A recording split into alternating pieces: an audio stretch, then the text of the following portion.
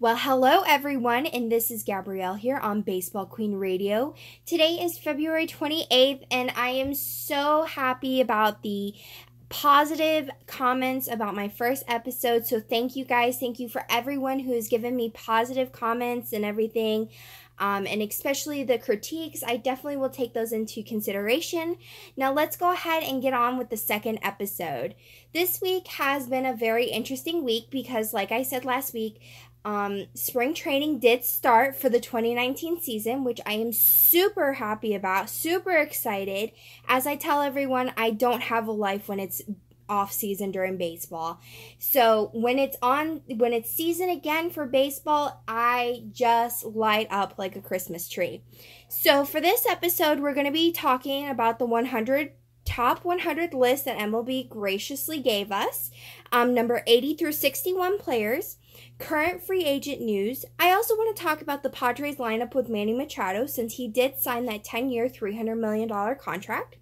And I also do want to talk about someone that is pretty special within the Toronto Blue Jays organization, which is Vlad Jr. And then I also do want to talk about the first week in spring training. So let's go ahead and get along with number 80 through 61. So number 80 is Mr. Steven Strasburg. He signed a 7-year, $175 million extension with the Nationals. He has spent 2 stints on the DL last year in 2018 with right shoulder inflammation. Number 79, which I think this player is very special to the Mets organization, is Mr. Noah Syndergaard. For his first spring training game against Justin Verlander and the Houston Astros, he reached 199 miles an hour in his spring debut. To me, that is completely special for a pitcher to get to that level of pitching. Another thing is that he is currently working on pitching strategies to keep him healthy. Number 78 is Mr. Patrick Corbin. He is an NL All-Star for the 2018 season. He also was an NL Player of the Week on April 22.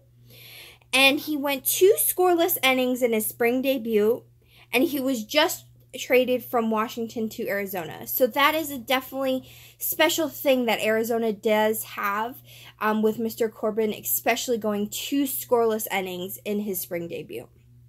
Number 77 is Mr. Jose Abreu. He was an AL All-Star in 2018, and he is also a Silver Slugger Award winner for AL in 2018. He was rated number 10 for the first baseman list. Number 76 is Marcell Ozuna. I think Marcell Ozuna is also another special player. He definitely brings a lot of key components to the Cardinals organization. He was named NL Player of the Week in June of the 17th. And he was named number 7 left fielder. I personally would think that he would be at least in the top 5 for a left fielder, especially what he has to bring to the plate. He did have a batting average of a 280 last year, and his career average is a 277. Number 75 is Michael Brantley. He was an AL All-Star last year. He was also voted as the MLB Players' Choice AL Comeback Player of the Year, and he was signed from Houston to Cleveland this year. Number 74 is Mr. Nelson Cruz. He was an AL All-Star last year in 2018, and he signed with Minnesota from Seattle this year. I think that it was very interesting that Seattle was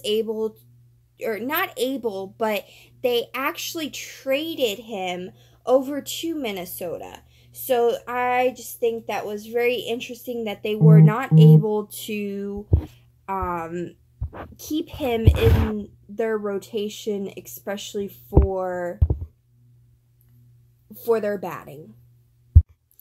Okay, so going on, number 73, Aroldis Chapman.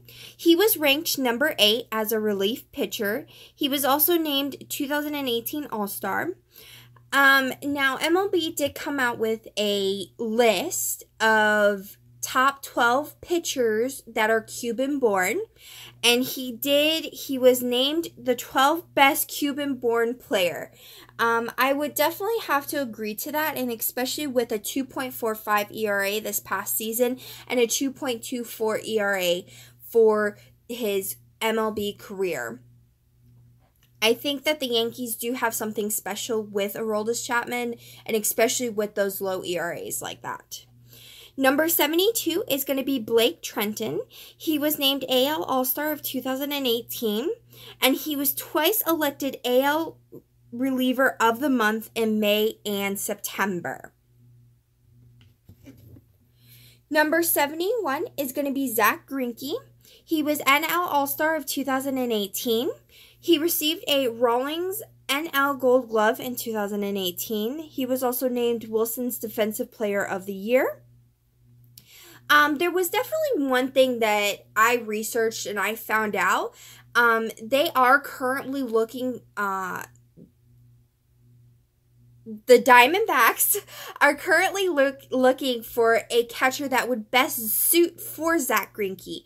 And they did have a player by the name of Kelly. He did catch for him for the first time. So we'll see if that's going to be a good pair for them within the 2019 season. Number 70 is Scooter Gennett, or however you say it. He was named NL All-Star of 2018, NL Player of the Month in May. He was also named NL Player of the Week in the 13th of May as well as the 27th. He received the MLBPAA Red Heart and Hustle Award. And he also avoided arbitration with the Reds. He did sign a 1-year, $9.775 million contract with the Reds for this season. Okay, so number 69 is Gleyber Torres. He was named AL All-Star of 2018. He was named AL Rookie of the Month in May. He was also named Player of the Week on the 27th of May as well as the 2nd of September. I believe that Gleyber Torres had an amazing rookie season, especially coming from the Yankees farm system. He had a .271 batting average, which is absolutely amazing for your first season, just coming up. It was just a great transition for the Yankees to pick him up through their farm system, and especially since they want to start something new with trying to have younger players, not just having the older players like it used to be back in the day. Number 68 is Aaron Hicks. He did just sign a 7-year, $70 million contract extension with the Yankees. He was nearly a top prospect bust, and now he just signed this contract extension. So I definitely think that the Yankees do see something special in Mr. Hicks. He did have a 2.48 ERA this past year, and his career lifetime is a 2.36. Number 67 is Mr. Justin Upton. I've always liked Justin Upton since he's played for the Atlanta Braves when him and BJ used to play together, him and his brother. He is currently out of the season with tendonitis. He is expected to be ready by opening day, so he is not playing during this spring. Number 66 is Carlos Carrasco. He was ranked number 9 as a starting pitcher. Number 65 is Walker Buehler. Walker Buehler was named Baseball America Major All-Star Rookie of the Year. The Dodgers did report that they are starting him slow due to the past injury in the 2018 season. Number 64 is Kyle Freeland. He is currently competing to become the Rockies' ace, which the Rockies do have two other contenders, not including him, to become their ace. Okay, Number 63 is going to be Max Muncy. He did participate in the home run derby last year, and he was ranked number 4 on the first baseman. Number 62 is Jesus Aguilar. He was ranked number 8 for the first baseman. He was an NL All-Star last year, and he also did the home run derby last year in 2018, and the Brewers did award him of the Good Guy Award. And number 61 is Josh Donaldson. I think that everybody was so surprised when the Braves signed him from free agency. Everybody sees Josh Donaldson as a Toronto Blue Jay, which I personally do. Now, they are saying that if he could stay healthy, it could be a great force for the Braves. So let's see how Josh Donaldson will be doing this season. Okay, so now I want to talk about current free agency. As everybody knows right now, Bryce Harper is one of the stars that is currently still on the free agent market. As of right now, there are reports that there are 3 different clubs that are currently looking at him. The Dodgers did show interest for him, which was very surprising to me. Another club that is showing interest is the Cincinnati Reds, as well as the San Francisco Giants. So we'll see within the upcoming week where he's going to be signed. I'm hoping, we are all hoping within the baseball world, that he will be signed by this week, because we need Bryce Harper to be playing. Another thing of news that I want to definitely talk about is Nolan Arenado. He did sign a contract extension with Colorado. It is worth for 8 years, $260 million. He does have an option to opt out after the 3rd season, and he does have a full no-trade clause. I definitely think that this was definitely a smart move for Colorado to sign that 8-year extension with Nolan. I feel like Nolan is a great key component for Colorado. Even though people don't really talk about Nolan and his great expectancy that the team does have, especially since Colorado is a low-budget team. Another thing that I definitely do want to talk about is that the Cardinals did sign Matt Wieters to a minor league contract, and the Indians did sign Henley Ramirez to a minor league contract. So now the one thing that I definitely want to talk about is the Padres lineup with Manny Machado. Personally, I think that the issue at hand is going to be that, yes, Manny Machado signed this huge deal, 10 years, $300 million with the Padres. But I feel like that's going to start trickling down and going away. Like, everybody's just going to start forgetting. Because Eric Hosmer did sign with the Padres last year. And yeah, they were talking about it. It was like a huge deal going from Kansas City to the Padres. And now it's like you don't hear about Eric Hosmer anymore. So do you think that this is going to happen to Machado as well? Like, oh, it's just going to be swept under the rug, low budget teams signed a big contract for this player that was on free agency. So I want to hear from you guys. Let me know. Instagram, SoundCloud, and YouTube. Do you guys think that this could happen to Manny Machado, that all of a sudden he's just going to disappear into the dust? I don't know. As of right now, the opening day lineup is going to be Manuel Margot, which he is a center field with a 2.45, 245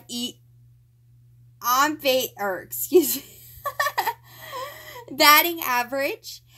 I also have second is going to be Manny Machado, which he will be playing third base with a 297 batting average.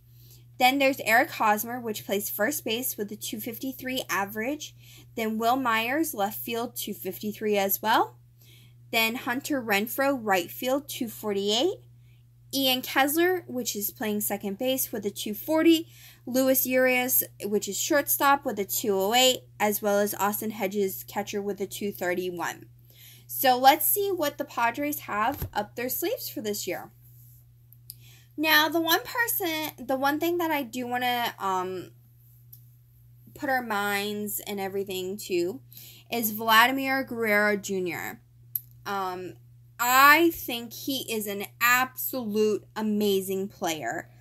He has received 15 different awards last year through the minor league system, which some of it is absolutely amazing. He was a rising star. He was named Player of the Week 4 times.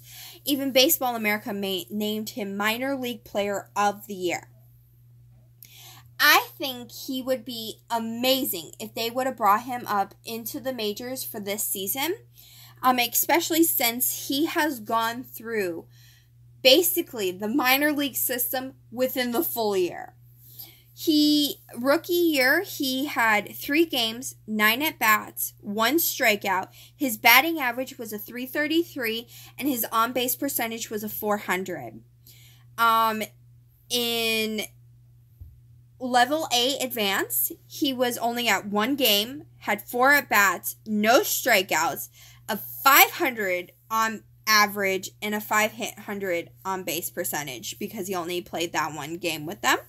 Then he was moved up to Double A, which he had played 61 games, 234 at-bats, 27 strikeouts, a .402 batting average, and a .449 on-base percentage. And Triple A, he played 30 games, 110 at-bats, 10 strikeouts, a .336 average, and a .414 on-base percentage. Now, with his career, just last year, he played 276 games, 1,030 at-bats, 135 strikeouts, a .331 average, and a .414 on-base percentage. To me, that is amazing. If the Red Sox could have somebody like that on their team, I would absolutely love it. But I think that Toronto definitely has a gold mine with this player, and especially with having him in their farm system. So now we're going to talk about last week. So this past week, as everybody knows, spring training did start. Spring games have started. I definitely do feel bad for the people that I work with because I'm listening to the games and I'm getting frustrated at my desk. So shout out to the people that I work with. I am so sorry. So let's go ahead and let's talk about the current standings. For the Grapefruit League, Minnesota is sitting at 4 wins and 2 losses. Atlanta is sitting at 3 wins and 2 losses. Baltimore is sitting at 3 wins and 2 losses. Detroit is sitting at 3 wins and 2 losses. Philadelphia is sitting at 3 wins and 2 losses. Pittsburgh is sitting at 3 wins and 2 losses. Washington is sitting at 3 wins and 2 losses. The Yankees are sitting at 2 wins and 2 losses. St. Louis is sitting at 2 wins and 2 losses. Boston is sitting at 2 wins and 3 losses. Houston is sitting at 2 wins and 3 losses. Miami is sitting at 3 wins and 2 losses. The Mets are sitting at 2 wins and 3 losses. Tampa is sitting at 2 wins and 4 losses. And Toronto is sitting at 1 win with 3 losses. And going around the Cactus League, the LA Dodgers are sitting at 4 wins and 1 loss. Arizona with 3 wins and 1 loss. San Diego with 3 wins and 1 loss. The Cubs are sitting at 4 wins and 2 losses. The Angels are sitting at 4 wins and 2 losses. Cleveland is sitting at 3 wins and 2 losses. Seattle is sitting at with 3 wins and 2 losses. Kansas City is sitting at 3 wins and 3 losses. Cincinnati is sitting at 2 wins and 2 losses. San Francisco is sitting at 2 wins and 2 losses. Colorado is sitting at 2 wins and 3 losses. Texas is sitting at 1 wins and 3 losses. The White Sox are sitting at 1 win and 4 losses. Milwaukee is sitting at 1 win and 4 losses. And Oakland is sitting at 1 win and 5 losses. So today, Thursday, February 28th, there are games. So there are 16 games that are currently going on today. The Nationals will be at the Red Sox, and that game starts at 1:05. Every game is at Eastern Standard Time. The Tigers are at the Braves at 105, Pirates at Yankees at 105, Marlins at Astros 105, Mets at Cardinals at 105, Orioles at Phillies at 105, and Phillies at Blue Jays at 107 because the Phillies are doing a split squad game today.